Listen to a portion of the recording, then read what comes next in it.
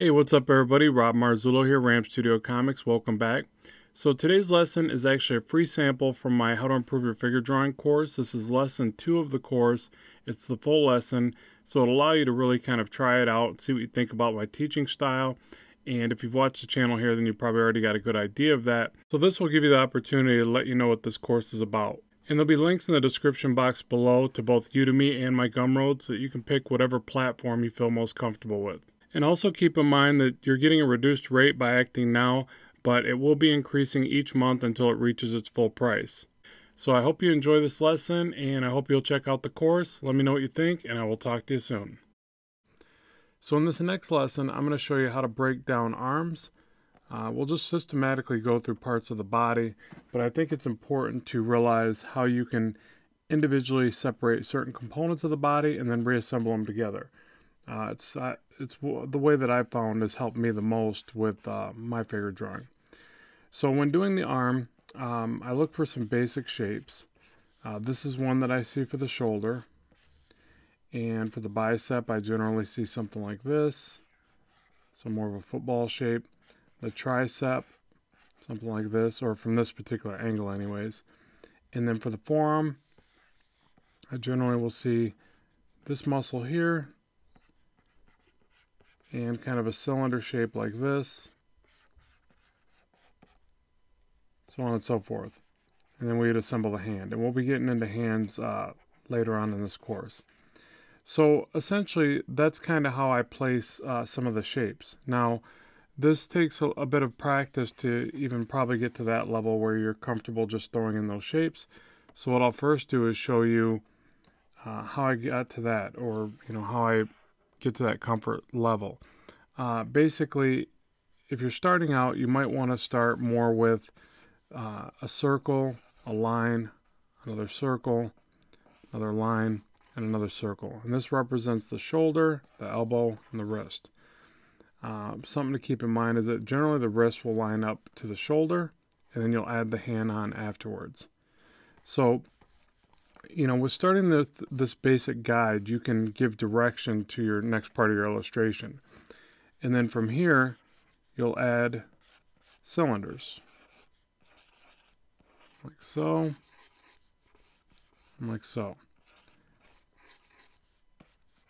So, you can see it's pretty crude, but it helps us to, see a little bit further into what we're doing. So I'll set this one off to the side.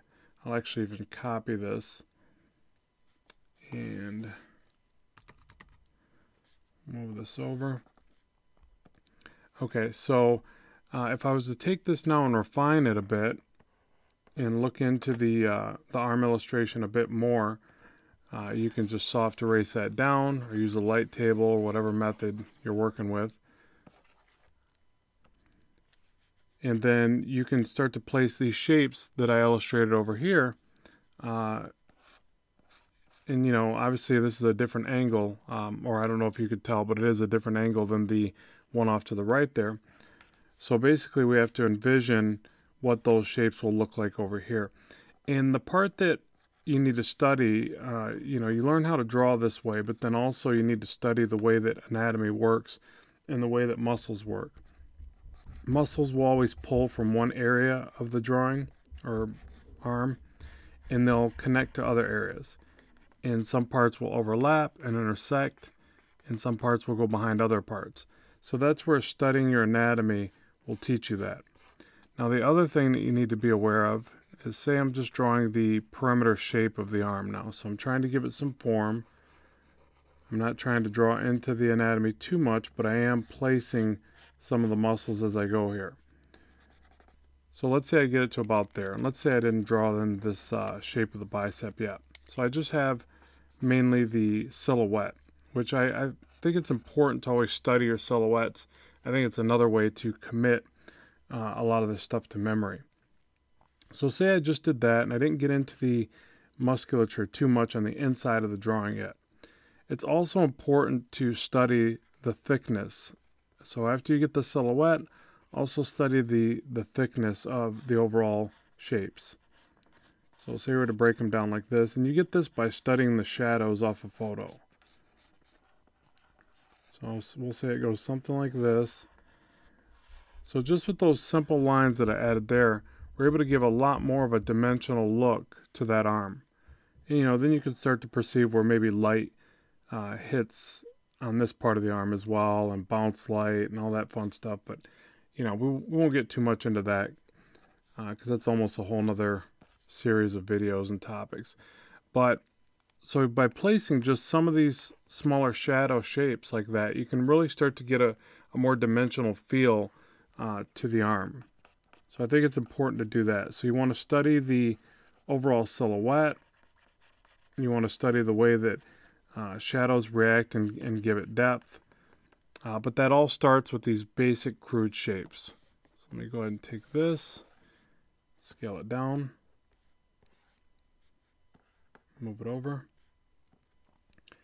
Okay, so the other thing is just to log in a lot of different poses. So let's do the back of the arm. So we'll start again with the very basic rudimentary building blocks. So let's say that this arm, what I'm perceiving, just so you know, even though I've only put down a circle, a line, I'm actually perceiving that already in my mind that it's going this way and that the arm is going back out and away from camera just a little bit. So I just want to illustrate that for you because it's, you know, you want to start envisioning that as early on as you can in the process.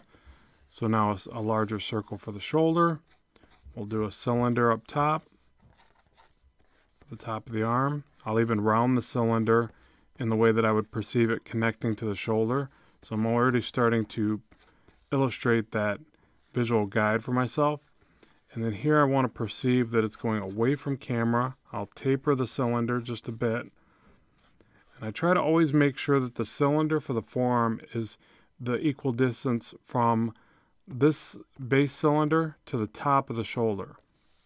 Again, I said, like I said before, if you were to raise this, it would actually meet the top of the shoulder, then you would add the hand on. So just keep in mind, I'll see a lot of illustrations and it seems like the forearms are always too short. So let's make sure to add that enough. And also the common mistake as well is not to taper the wrist as far as it need be. Okay, so now let's go ahead and take this to the next stage and let's add a little bit more. I'll even add a bit of a wedge shape for the hand, but we won't get into detail on the hand yet because I want to save that for another lesson. So we got the elbow back here. And let's go ahead and copy this. Or we'll shrink it down first, move it over. Copy and paste. Move that back over. Okay, so now let's go ahead and give this a little bit more form. So in this next stage we can start to figure out the shapes a little bit more. You know, over top of this we'll do again that kind of oblong shape like this for the shoulder. Always make sure to make the shoulder a good size larger in width and height than the rest of the arm. It's another thing I notice a lot is people tend to draw the shoulders a bit small. So from back here we're going to see the tricep. That'll be like this. Now the tricep will generally kind of come outward. If I was to draw it off to the side, it would almost be shaped like this, somewhat. And then it splits down the back, goes up. One side is up higher, generally the inside portion, or not generally, that is the inside portion, closest to the lat. So, you know, just kind of that shape there. We'll draw that in. So depending on how defined you're trying to make a character look or muscular, you could start off very light with this if you're not doing something as stylized or as intense as comic book illustration. The elbow, I like to just kind of keep with that circle. It's got a bit of a downward point to it, and then it kind of tapers up. It's also a good point for where to draw the line that you see in the back of the arm that kind of meets down to the back of the wrist. So I would actually need to tilt this hand a bit more. And the forearm generally is larger and wider at the top here, and then tapers down pretty heavily. And you get a bit of this muscle around the side there. And the wrist right at the very end widens back out. So it's just knowing this about anatomy and studying the way the muscles go and what direction they head. And obviously this isn't a perfect sketch. I don't know if there is a such thing, but you just keep doing it, and you'll get a better feel for what you like to see in your own drawings, and how much of a stylized representation you want versus realism. And the more time you put in, the more realistic it's generally going to get. So if you keep soft erasing this and you keep coming back with a new perspective and draw over top, then generally you're going to get closer and closer. Now, especially if you're studying from reference, if you're just kind of eyeballing it, like I'm doing here, then you might tend to distort things and give it a more stylized look. But that's what I'm after, being more into comic illustration, so I'm okay with that. But there's no harm in studying reference and recreating this stuff. It's how you learn. So like one of the tricky parts is right here, how the tricep comes down and around. I think it meets somewhere around in here. And I don't want to draw this overly segmented, as I'm already starting to do, but I do want to illustrate some of the parts of where the muscles head. And the shoulder does this tricky kind of thing where they almost rotate up and back around. So it comes down further in between the bicep and tricep, and it goes up and around kind of like this and meets the back. And a good way to perceive all of this is that all of it's interconnected, that everything kind of segues into another thing, muscle group to muscle group. So yeah, so something like that, and that would give us a kind of an overly straight down but a back view of an arm. And I don't know that you would actually see as much of the bicep as I've drawn here. I think the tricep would kind of get in the way more. You'd see less of this bicep. So let's go ahead and select this and scale it down and put it next to our base template there. Okay, so I want to show you one more before we conclude this lesson, and I want to show you basically another way of looking at it. So I've shown you how you can break down the shapes with a quick line for a shadow here, and I've showed you how a couple representations of how you would work up from the basic form. Now the other thing I want to show you to get in the habit of is to break down the shapes even a step further. So let's go ahead and take another arm position like this. So I'm just going to kind of skip talking about the beginning stages, and you can just watch me rough this out, or hopefully you're following along. And we'll get these basic shapes into place, but then what I'll do now is I'll go ahead and go right to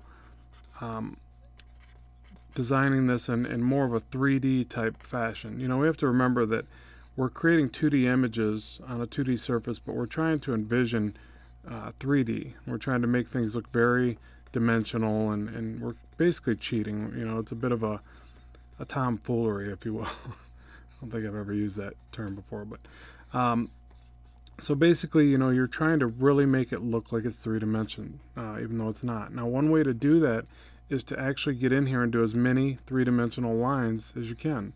So really draw these lines and pretend like you're looking at something in a 3D program. It's oftentimes why I'll tell my students to study a little bit of 3D, even though you're working as an illustrator and you're trying to create things in a 2D space. I recommend that you study 3D programs, and there's some free ones out there that you can get into without dedicating your life savings to it. But you'll get in the habit of looking at things like this in a 3D space, which is I think helps your visualization process. So you go like this, you kind of draw as much of it in a 3D kind of grid as you can, and then also you break certain parts down and you do your studies and you say, okay, this muscle right here, looking at photos or whatever you got to do, how would it look in a 3D space? And you can shade and kind of visualize that better by segmenting these certain areas and breaking them down. So I guess you're just itemizing parts of the body and really focusing on it, and then, you know, studying this muscle here. How does this react, and how thick is it to the base, and how thin, how quickly does it taper off this way? But I think these little lines that help you draw in 3D space, let me soft trace this down again and I'll illustrate that even further.